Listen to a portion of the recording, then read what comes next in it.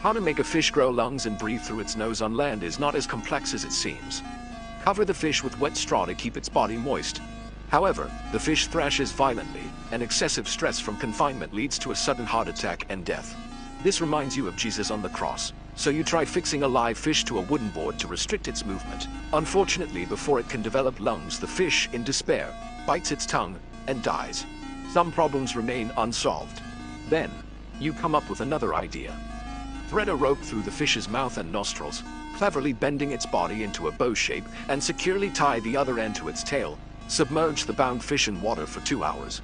The moment you lift it out, a miracle happens. The fish survives out of water.